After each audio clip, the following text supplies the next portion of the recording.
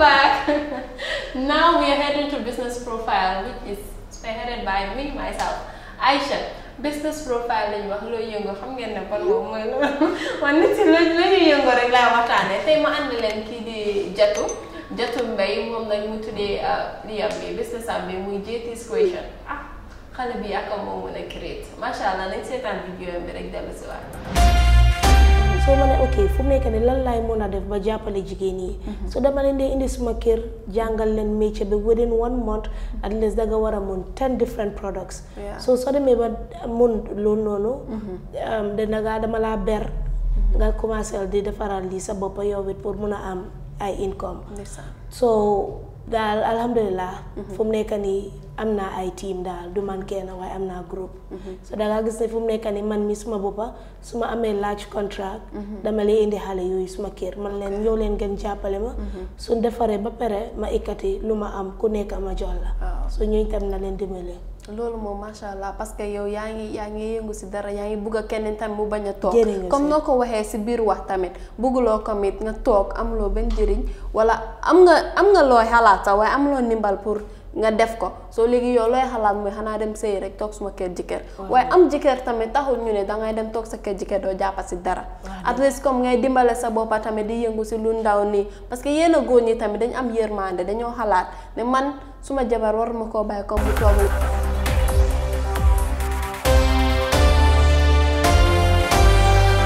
Mashallah, Jatou gis ngeen liggéey yu muy liggéey moom dafa jël bax rek moom la ko boppam dafa créer lu nekk créer na fa daal ko ba mobile baax even max yi xew sax moom créer na ko fa ma bàyyi leen rek yéen tamit ngeen xelal yuuti ak lan ngeen a mën a yokk a Jatou laa bëgg mu invite me so I can come and steal something because I know I would love to get more than one. Mashallah. So they're so beautiful and you know it's wax man daf ma dee remind I'm being an African. Yeah, it's our own brand and it's so beautiful. You can wear it everywhere. The mobile covers are so nice. How I pass it, Aisha? No. Hanga Jatou moom dafa nekkal na wi. Te moom dafa nekk koo xamante ne nekkul di liggéey moom du dee wax sa ay moom wii la de wax. Ko bañ ba jël na ay ndaw di leen jàngal wan leen métier bi. Te loo xamante ne sax mu ne moom su amee ciseau am kolam. Kayak itu, karena mau jual mun naa la advertiser. Sama joxe daal boobu rek mun naa la defenal man. Li ay sa am na solo. This is innovation. Yeah. This is creativity. But this is empowerment. Of course. Ñu leen soxla. Ndax boo gisee kii lu mooy defar nii amaana man mënuma ko. Waaye war naa def sama kéem lay kattan ba may jënd mbir yi. Because I should try and buy this type of product to empower them. Because whatsoever they get, it can impact to the society. Yeah. And the way I see her, she's definitely responsible. Because bearing in mind all those people beside her. And she's young. Working. No, she's young and she's creative. And as you can see, she was born outside the Gambia. But everything what she does, she said she's going to bring it to the Gambia because she's a Gambian. So this is important, and the economic is even coming back to the country. So. Mr. Njai? Balaa si jigéen lay defar waaye war ngeen si jàpp bu baax. Gisuloo carax yi góor sax mën na koy sañse baag yi sax mën ngeen koy sañse. Man dama jox si daala boobu. Fulaa baas bi sax mën nga koo teg sa néeg xam nag xam nga rek muy loolu moom nag ñëpp la nag. It's patriotic.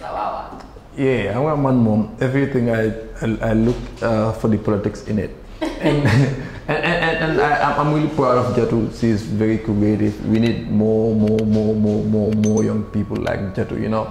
Because only if we have people like that, we're gonna have the economic freedom, you know, economic independence. Because for me, that I feel like, okay, I need that economic independence, you know, that self-reliant, you know. Not like because I see something that reminds me of my mom or my sister or my brother or a friend, you know, I buy it for her. I need that economic independence. So how can you have that? You have to empower yourself and empower young people around you, and also.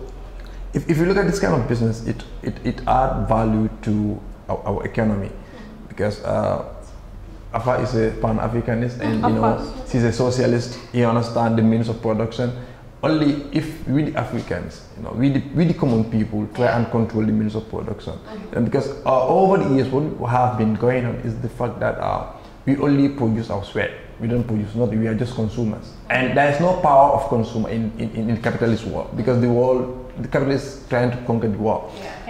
But if you are trying to do something that will generate income for you and job opportunities for other people, we can have economic freedom. So this is good, and it should be empowered. And talking about that, like, I would really encourage her to work harder, because being young and being a lady, you have to be financially independent. And what she's doing, she's inspiring other younger girls, like those that are coming up. She has just inspired me.